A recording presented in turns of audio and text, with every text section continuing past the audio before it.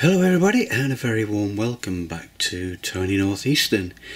And here we are again for another madcap adventure here on the Northeastern Railway. And yeah, we got plenty to do this week, so let's have a look at what we have to do. As we turn the camera down, we can see we have a hole, and it needs filling. We did one of these arches last week, and this week we're going to focus on getting this one complete, and then we can go back to working on the platform. This one should be a little bit straightforward. There's no steps, but there'll still be the details to add. So let's head over to the bench. And here we are, we're back at the bench, and this was the arch that got away. What I mean by that, this is the arch that did not get finished. So this is what we're going to concentrate on. As you can see, there's a very shallow ramp, and we've got handrail either side, so we'll add them and we'll go back. I think I explained last week about 50mm. Now, something else that was missed off last week's video is this name sign here. Because of the light, it's probably well, you can see that you can't see the name sign. It's probably because of the sun beating down on it, you wouldn't see it, and when the camera took the picture, it probably didn't focus onto the name sign. So that's something I'm thinking about adding, but it might spoil the look of the arches. But we shall see. Anyway, we had some really good feedback from last week's video. Lots of ideas coming from you guys regarding what to add to the station when I come to the station. Yeah, so this is where we are. And what I've done is I've cut a base for the floor, as it were, and this will sit on top, and this will give it that shallow ramp look. It's not very much, as you can see there, 2mm to nothing over 70mm. So we shall trim this, and we'll glue that onto there after I have scored some lines. So what I'm going to do, I'm just going to do probably about 4mm in, there and there, there and there, and scribe some lines so it looks as though when they poured the concrete in for the ramp, you know, the tamper lines for getting the ramp level, that's what I'm going to put in, using a black pen, and every millimetre apart, only up to those lines. So once that's painted, it'll look like there'll be anti-slip lines. So we shall scribe these in, probably about a millimetre apart, up to the 2 4mm lines. And then once that's painted and glued on there, it will add a little tiny bit of detail. So that space there is roughly about 2mm.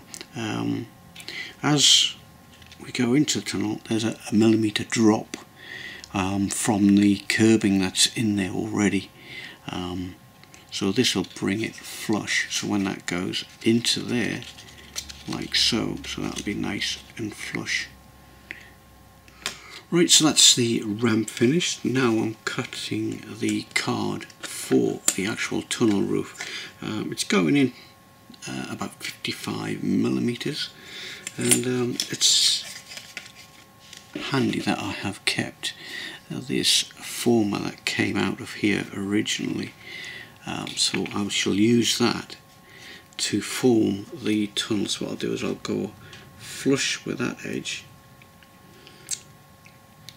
and then roll it over until it comes back to this edge, and then mark the tip there with a pencil, and then this should then form the tunnel. So I'll just cut that off of there.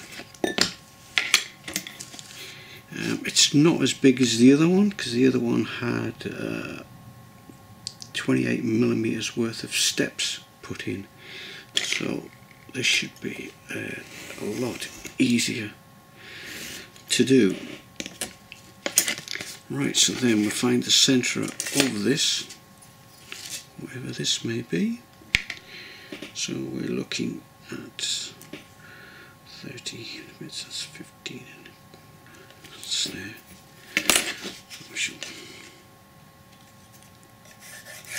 And then what we'll do, we shall roll that, form it. Now that we've formed our underpass roof, we now put the ramp flush to the base and then mark it, and then we'll do the same to this side, making sure you keep the top of the ramp to the same edge as you've done on the opposite side.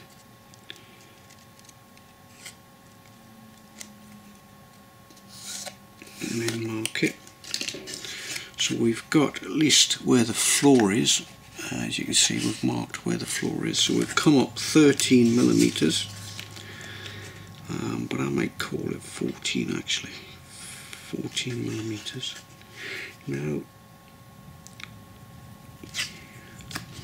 just check that's 14 and 14. And what we did with the other one, remember we had the white bricks and then we had the yellow paint for the walls, so we shall do the same.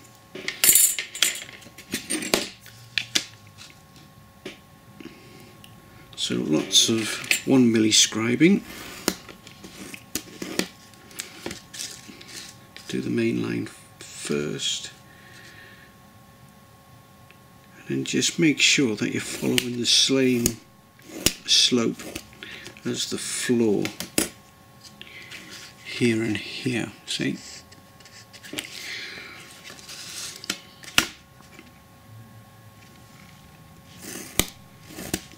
Then we just put all our little 1mm lines in. Now I'm not going to scribe all the bricks, because if you noticed in the last video when I painted it white with just one coat, it looked like bricks even though it's just straight lines. So it's not worth trying to replicate the, well, not bricks, the tiles as it were. So I'm just going to do this, just pressing quite firmly, and we'll do the same on this side. I'm now rolling the bricks which go into the upper roof of the underpass, making sure I've got a nice tight roll on the card. And that's just to avoid any creases. Make sure I put it in the right way as well. So that should glue in there, keeping it flush with the face edge of the tunnel, because I've cut 1mm off for the back. Now the back, which is this, as you can see, this area here I'm going to paint black, so it looks like the tunnel's gone further away. Then we've got the white tiles, the yellow paint, and then this piece here I've got to delicately cut a piece of brick paper to fit this edge, or this top area here, and then we can then glue that onto here, and that finishes off the tunnel. Just using the rocket card glue for this, just spreading the glue around on the roof as it were, making sure I get every single little edge, and hopefully we won't have no creases this time.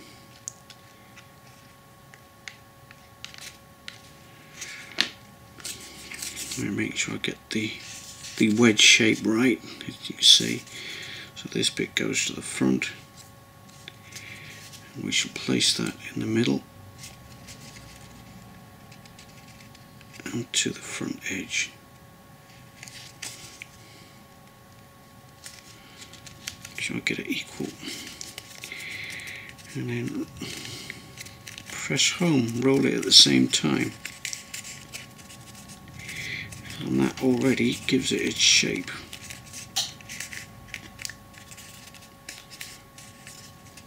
Make sure that's flush, and then that once it's been painted, will be glued edge on to the existing tunnel fascia, as it were, or the underpass fascia.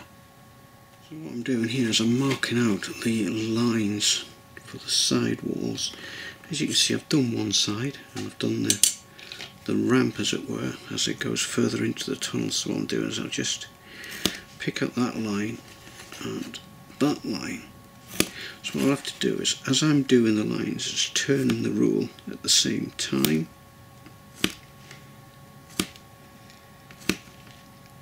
And it gives it that illusion that they're going away into the distance.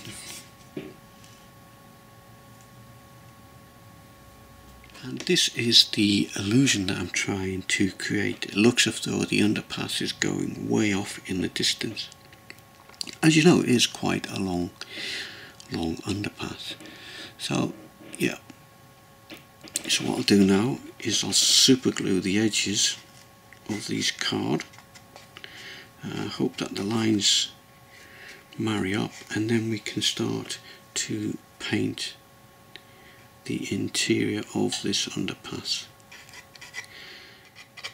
As you can see here where I've marked it before, that was my first attempt to try and create the illusion, and then I got the basic idea from that, and then I turned it into that.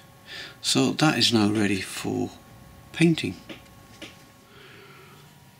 We have moved on a little bit, and as you can see right to the end of the tunnel. If you look closely, you can still see the blue handrail that goes up onto the platform. And I've actually added some weathering powder to the concrete there. So this is virtually ready to add to the layout.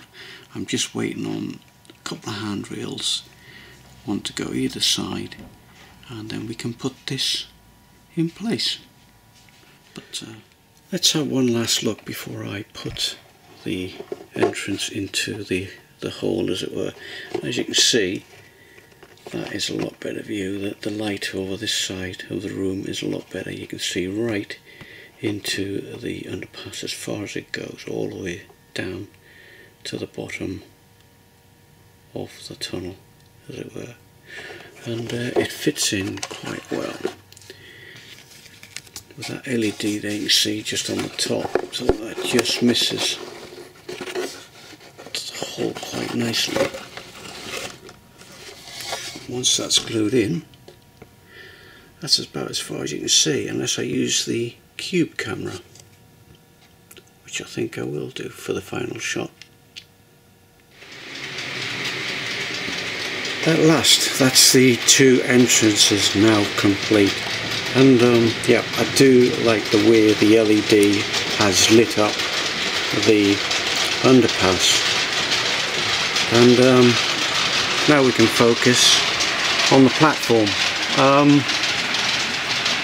So I'm running some trials at the moment, making sure that all locomotives do not snag on the platform. And here comes the 9F with the iron ore train. It's gone around a couple of times already now, and there's no issues with it hitting the platform on this side. Still have to do a run around loop on the other side. The EMU, as you can see over there, it does make the station look quite small.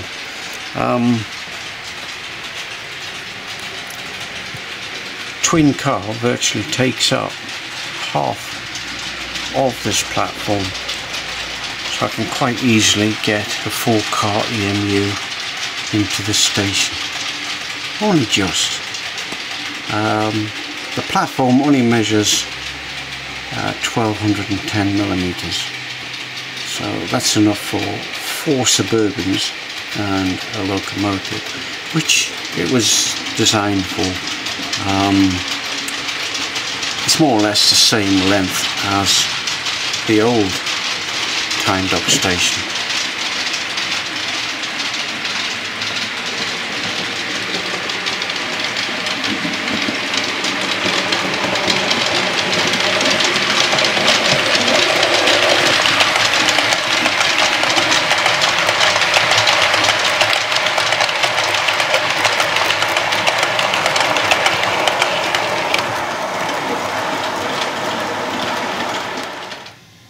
I just want to take you through some of the ideas that I've got for this platform. As you can see, I have divided this half of the platform from that point there down to that line there into 3 segments. So we've got the refreshments room, the luggage room and the gents. The luggage stroke porter's room will have a lift. Alright, it won't be a working lift, but it'll have a lift so that any parcels and whatnot can get down to the lower level. So that's the thought. I have seen stations with lifts that take that sort of thing down to lower levels. On this side of the platform, we've already mentioned the booking hall or booking office, because it won't be a hall because it's not big enough. That only measures about 50mm by 78. That's the width of the building, 78 by the way. And then we've got 38mm for the canopy, which takes the canopies to the edges of the platforms. And then we got the station master's office. Now he's got quite a big office there. That works out at about 75mm. And then we've got the ladies, and then we've got a waiting room. Mind you, all these ideas at the moment are still in the designing stage, because that could change. But yeah, that's the general idea. The platform is not finished just yet. I've got to drill some holes into the platform. Here, right underneath the station master's office, will be a big slot, big enough to take a connector, a two-way connector, which will feed all the electrics for the station. And then over here we have a hole that's going to be drilled for a lamppost, like we've seen in the Tyne Dock photograph. So I'm going to put a lamppost there, and I'm going to put a lamppost at the other end of the platform, roughly in the same position, just about here.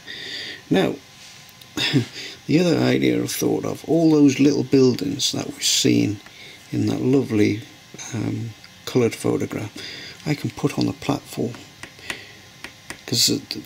and then put a fence around this half here. So you'd have the plate layers hut and the other building as well, and then because from that point to about there, that's where the canopy goes all the way around. So we won't see much of this platform, hence why I didn't go too mad on detailing it. So yeah, so once the holes are drilled, and I'm quite happy that none of the rolling stock's going to hit the platform, because it is quite tight, the space between the locomotives and the edge of the platform. So here we have a walkway. That's basically my marker for setting up the platform. because that's now glued in place, and the walkway will go off towards the signal box. Yeah, so I just thought I'd give you a little insight to the ideas on what I propose to do with the station. Moving on a bit, I have added the rest of the walkway right way around to the signal box. So that's done, and no sooner have we knocked the walls down originally, we've put the wall back. That's just made out of 2 pieces of 2mm card sandwiched together with the Metcalfe stonework. So that wall is, I've only just put it down, so I'm going to let that dry before I think about adding the capping stars that we got here. No point using this, what we got here. Right, the holes are now drilled into the platform, so we've done that, and the platform's now screwed down. So the next thing to do is to ballast the tracks. Now there's lots of videos of me ballasting tracks, so I'll just do that quickly off camera, and then yeah, that's about it, I think.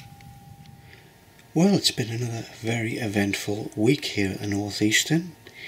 We've managed to finish the Boldon Lane entrance. We've added the platform to the baseboard, prepped it as well for the lampposts and the cabling, which is going to light up the buildings. As you can see, the ballasting is now finished. I've just got to paint the rails. I will be putting a link in the comments section for a ballasting video for those of you that are interested in the ballasting. We've still got a little bit of work left to do on the far side there. We've got to separate the branch line and the main line using some greenery like we've got there, so that will run right down the middle there, and that will finish that off. We managed to put up a wall this week as well, and we finished off the walkway that goes towards the signal box. So we've done quite well this week, and I think that is all we've got time for. So I hope you've enjoyed what you've seen, and then we'll see you again next time. Thanks again for watching. Bye for now. Bye.